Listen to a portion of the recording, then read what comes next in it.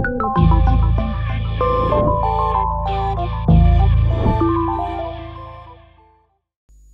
everyone, welcome to English Learning Station.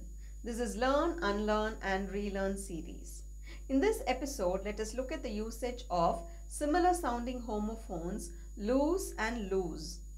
L-O-S-E, lose, is a verb which has a z or a z sound at the end.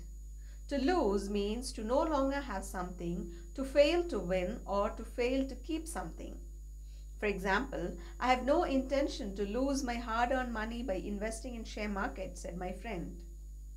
Moving forward, L-O-O-S-E, lose, is an adjective pronounced with an S sound at the end and used to describe a noun that is not tight or not firmly held. For example, there were some loose sheets of paper lying on the floor.